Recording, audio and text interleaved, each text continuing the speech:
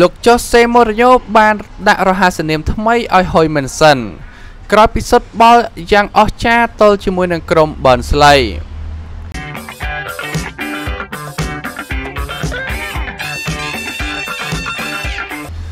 លោក Jose Mourinho បានប្រៀបប្រដូចក្របបាល់ដ៏អស្ចារ្យរបស់ខ្សែប្រយុទ្ធ Heung-Min Son នៅក្នុងការប្រកួតសម្រាប់ Tottenham Hotspur ទល់ជាមួយនឹងក្រុម Burnley ទៅនឹងក្របបាល់របស់វីរបុរសប្រេស៊ីលគឺ Ronaldo នៅពេលដែលក្រុមមន់ខ្នាយមាសនាំមុខគូប្រកួតបាន2-0 ខ្សែប្រយុទ្ធកូរ៉េខាងត្បូងរូបនេះទទួលបានបាល់ពីតំបន់គ្រោះថ្នាក់នៅខាងក្រុមរបស់ខ្លួនហើយក៏បានអស់បាល់តែម្នាក់ឯង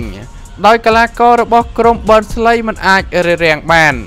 ហើយសុទ្ធបន្ទោទីបានសម្រេចនៅក្នុងតង់ទី1យ៉ាងអស្ចារ្យក្រោយចប់ការប្រកួតលោក Jose Mourinho បាននិយាយថា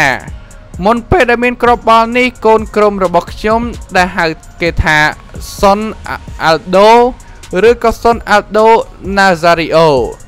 ហើយថ្ងៃនេះគេគឺជា Son Aldo Nazario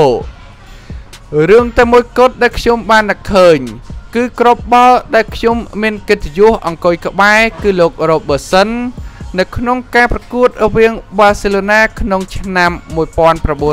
1996ហើយ Ronaldo Nazario ក៏បានអស់បាល់ពីពាក់កណ្ដាលទី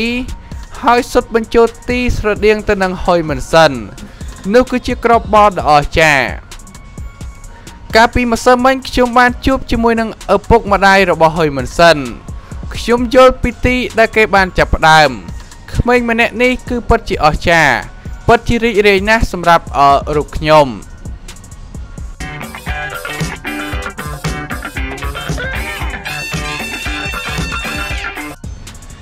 Manchester United បានយកឈ្នះ Manchester City ទៅដល់ក្នុងផ្ទះនៅក្នុងជំនួប Manchester Derby Manchester United បានយកឈ្នះទៅលើក្រុម Manchester City ដោយលទ្ធផល 2-1 ដែលធ្វើឲ្យក្រុមការពារតំណែងជើងឯកនៅលីគកំពូលអង់គ្លេសមានគម្លាតរហូតដល់14ពិន្ទុពីក្រុមកំពូលតារាង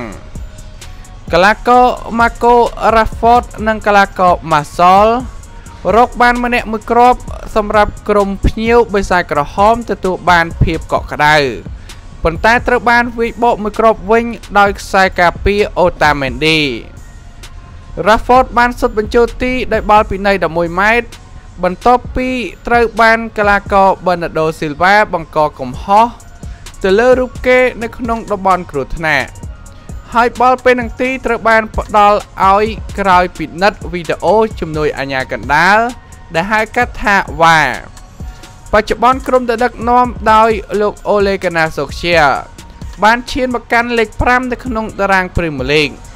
បន្ទាប់ពីទទួលបានជ័យជំនះការពីយប់មិញទល់ជាមួយនឹងក្រុម Manchester City និងក្រុម Tottenham Hotspur របស់លោក Jose Mourinho កាលពីពាក់កណ្ដាលសប្តាហ៍កន្លងទៅ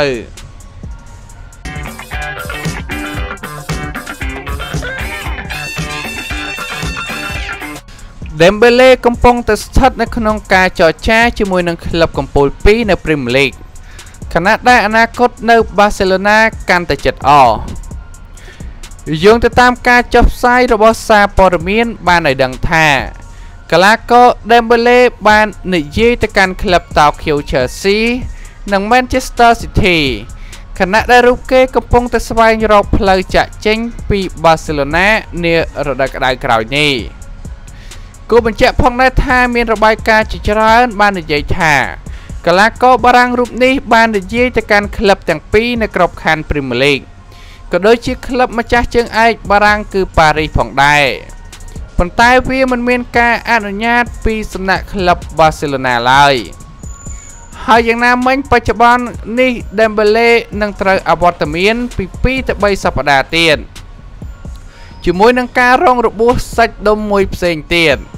ហើយទំនងជាមិនត្រូវបានលេងឲ្យក្រុម Barcelona បានទៀតនោះទេនារដូវកាលក្រោយនេះ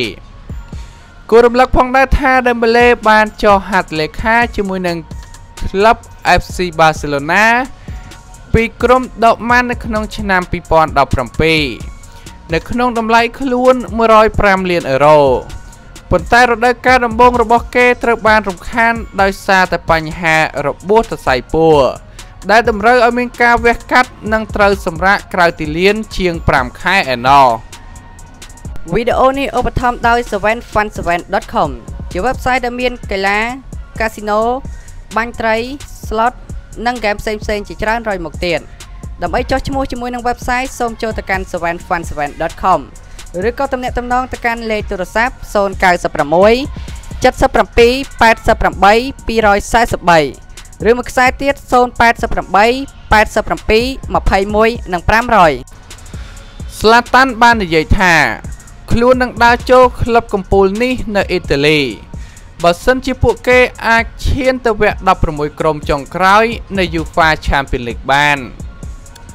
ឱកាសរបស់កីឡាករ Zlatan Ibrahimovic ក្នុងការចុះកុងត្រាជាមួយនឹងក្លឹប Napoli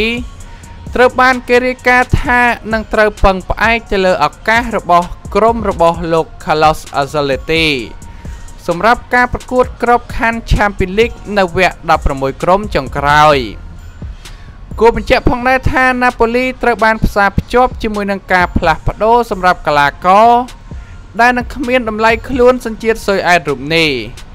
ដើម្បីមកបន្ថែមកម្លាំងនៅតំបន់ប្រយុទ្ធរបស់ពួកគេហើយយ៉ាងណាមិញសារព័ត៌មានបានរាយការណ៍ថា Ibrahimovic កំពុងតែរងចាំមើលថាតើ Napoli មានលក្ខណៈសម្បត្តិគ្រប់គ្រាន់សម្រាប់ការប្រកួតពីរង្វាន់ Champions League នៅឯវគ្គបន្ទាប់ទៀតដែរឬទេនៅក្នុងករណីដែលមានក្លឹបធំៗដទៃទៀតក៏កំពុងតែចាប់អារម្មណ៍នៅក្នុងការចុះហត្ថលេខាទៅលើរូបគេផងដែរ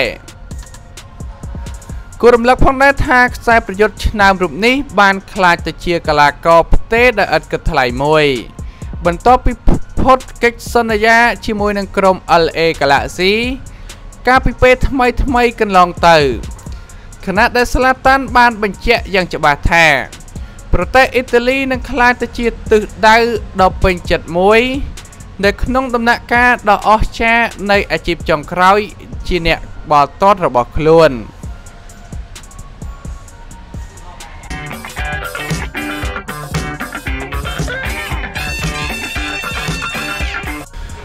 ក្រុមកីឡាករ Manchester United បានប្រាប់ទៅប្រធានក្លឹបពីគ្រូបង្វឹករូបណាដែលពួកគេចង់ឲ្យមកដឹកនាំយោងទៅតាមរបាយការណ៍មួយបានឲ្យដឹងថាក្រុមកីឡាកររបស់ក្រុមបិសាចក្រហម Manchester United បានប្រាប់ប្រធានក្លឹបគុំឲ្យបណ្ដេញលោក Ole Gunnar Solskjaer ចេញគួរបញ្ជាក់ផងដែរថា Solskjaer បានដឹកនាំក្រុម Manchester United ទទួលបានការចាប់ផ្ដើមដ៏អាក្រក់បំផុតដែលមិនធ្លាប់មានចាប់តាំងពីឆ្នាំ1989មកជាក់ស្ដែងនៅមុនពេលដែលឈ្នះដោយលទ្ធផល2-1ទៅលើក្រុម Spurs កាលពីថ្ងៃពុធនៅទឹកដី Old Trafford ក្រុមបិសាចក្រហមទើបតែបានឈ្នះ4លើកតែប៉ុណ្ណោះពីការប្រកួតទាំង14លើកដំបូងរបស់ពួកគេក្នុងក្របខ័ណ្ឌ Premier Leagueមិនតែប៉ុណ្ណោះបើយោងទៅតាមកាសែត The Times បានឲ្យដឹងថានៅមុនការប្រកួតទល់ជាមួយនឹងក្រុម Tottenham Hotspur ប្រធានក្លឹប Manchester United បាននិយាយទៅកាន់ក្រុមកីឡាករដើម្បីវាស់ស្ទង់ថាតើពួកគេគិតថា Solskjaer នៅតែជាមនុស្សដែលត្រឹមត្រូវសម្រាប់ក្រុមការងារនេះដែរឬទេហើយយ៉ាងណាមិញនៅសប្តាហ៍នេះពួកគេបានផ្ដល់ការគាំទ្រនៅជាឯកច្ឆន្ទរបស់ពួកគេទៅដល់គ្រូបង្វឹកលោក Ole Gunnar Solskjaer ដោយពួកគេបាននិយាយថាគេជឿជាក់ថាអ្វីកំពុងឆ្ពោះទៅរកទិសដៅដ៏ត្រឹមត្រូវនៅក្រោមការដឹកនាំដោយលោកគ្រូបង្វឹកសញ្ជាតិ Norwest រូបនេះបាទសម្រាប់ព័ត៌មានទាំងអស់នេះតើប្រិយមិត្តយល់ឃើញយ៉ាងណាដែរនឹងអាចផ្ដល់មតិជា comment នៅខាងក្រោមបានក៏សូមជួយចុច like subscribe និងដាក់សញ្ញារូបកណ្ដឹងដើម្បីទទួលបានព័ត៌មានកីឡាថ្មីៗជាប្រចាំថ្ងៃពី Channel Server ទាំងអស់គ្នាបាទសូមអរគុណសូមគោរពលាជួបគ្នានៅវីដេអូក្រោយ